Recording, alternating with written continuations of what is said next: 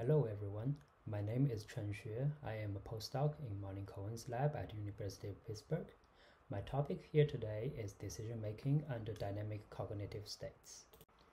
With carefully controlled behaving animal experiment, we have learned a great deal about decision-making, yet real-life decisions are affected by a wide variety of cognitive states including mood and biased belief, level of concentrations, and so on.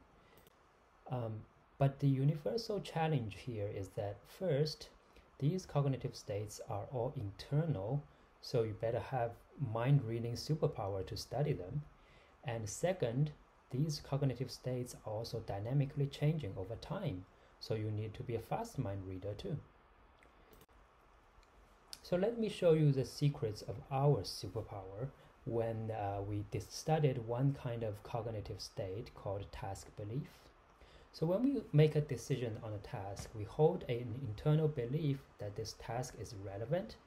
And just like this animal switching between picking fruits and fleeing predators, task belief evolves with the changing environment too. These belief states are usually inferred or updated based on past experience. It is critical yet unknown how we infer what task we should do, or whether that inference process has an impact on the decisions in those tasks themselves. So let me tell you how we capture and manipulate the dynamic task belief states. To address these challenges, we trained macaque monkeys to perform a complex task where they report both their task belief and perceptual decisions. During which we also did large-scale extracellular recordings across brain areas. So specifically, the monkeys were shown two subsequent Gabor stimuli and were required to discriminate either the spatial location change or the spatial frequency change. The task demand implicitly switched between the two features over time, and the monkeys therefore needed to infer what is the current task demand and perform the perceptual task accordingly. So with recordings from populations of neurons in areas that are known to encode task and decision information, here areas 7A and V1, we were able to decode both belief and decision information on a trial-by-trial basis.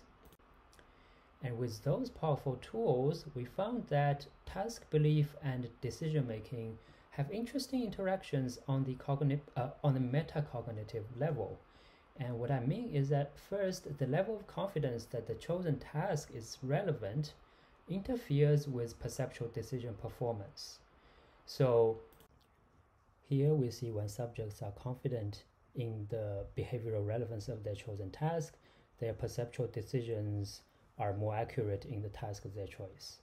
However, this belief strength dependent perceptual accuracy difference is never observed during the process an artificial neural network was trained to perform the same task. We therefore hypothesize that this reflects a new biological constraint where task-relevant information is better represented when the animal is more confident about the task. So to test this, we used the linear discriminant analysis to decode the confidence about task belief and perceptual discriminability in 7A and V1 respectively.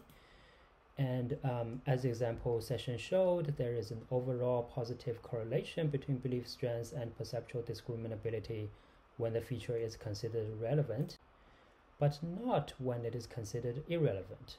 The difference between correlation coefficients are highly significant across sessions. These results show a neuronal interaction specific to the subjective task belief of the individual. And finally, since we just showed that fluctuations in task confidence is affecting perception, does it work the other way around? So are supposedly higher level processes such as task switching also affected by lower level noise fluctuations in early visual cortex? So we built a normative model to predict when the animal would switch to a different task based on past decisions, feedback, and fluctuations in perceptual confidence decoded from population activities in V1. We found that if we randomly shuffle V1 activities across trials with identical stimulus, choice, feedback conditions, the resulting model cannot predict the monkey's task switching behavior as well as the model with original V1 activities.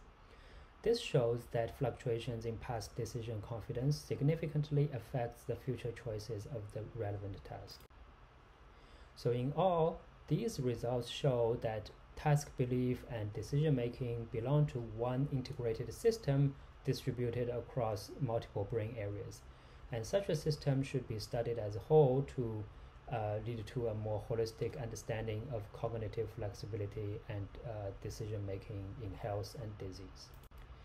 And I'm hoping this research approach would be applied to understand many other cognitive states affecting decision making. And I'll end my presentation on acknowledgement of the people and funding that made this work possible. If you are interested in further details of this work, please check out our preprint paper on bioRxiv. Thank you.